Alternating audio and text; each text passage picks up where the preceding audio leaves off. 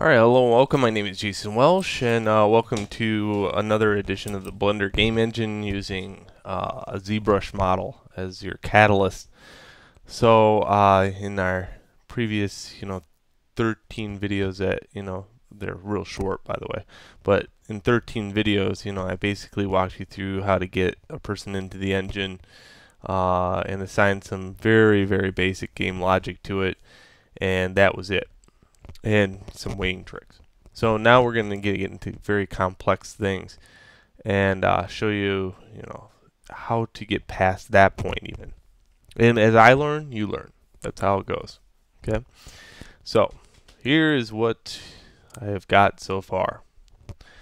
Okay, as you know, I'm putting in actions. So I got several actions now. I have an attack. I have an idle. Where the person, the werewolf, just kind of banters back and forth, kind of like just looking.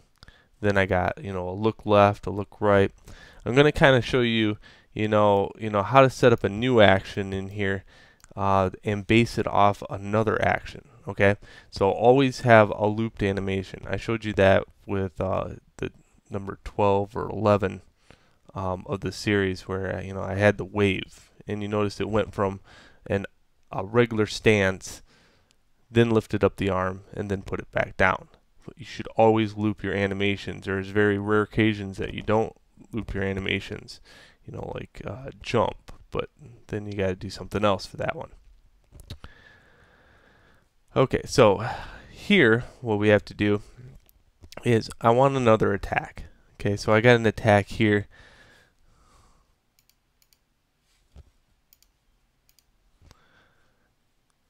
And what it does is basically does that. Okay, now special note to this, it's based off the idle. Okay, so the idle has a stance that looks like this to begin with, and then it attacks. What I want is an attack 2, and the attack 2 is going to be branched off of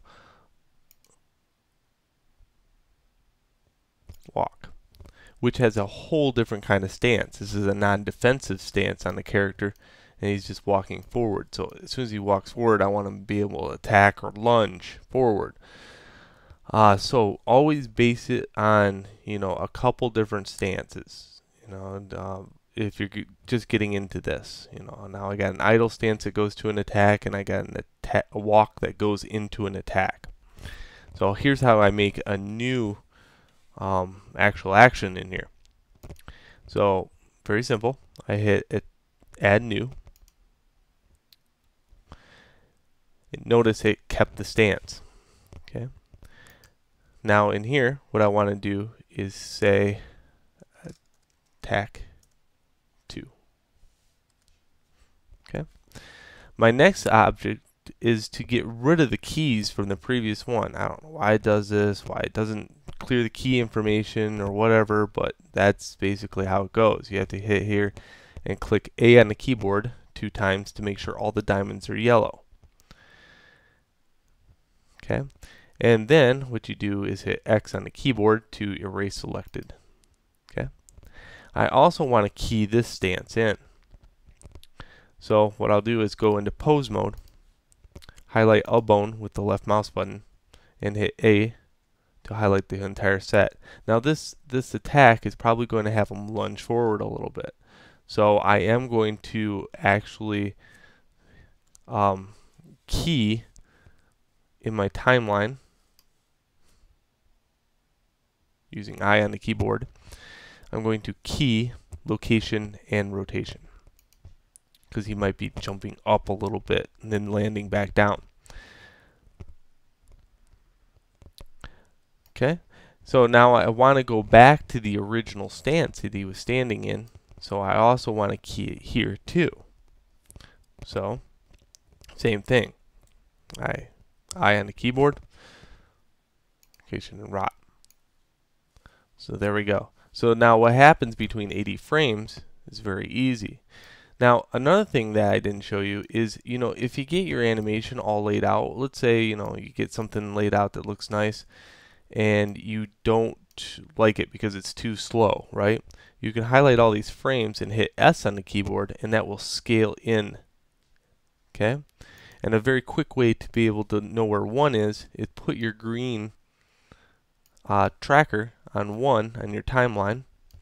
And down here I have this nice green thing that I can go like this. Here, let's scale it. See how I can scale it by... Yeah, pretty neat, huh? Okay, you can scale it that way, and I think you can scale it in the middle too, but it helps to have that right there at that edge because it'll lock it into position, and you can scale it uniformly based on the left hand side. That way it'll all lock into position nice. So that is adding a new action in. Now I have a problem, and I'm going to address it in the next video, that I have in here an action that I'm not using anymore, and that is the wave animation. So how do I get rid of that? And that's in the next video.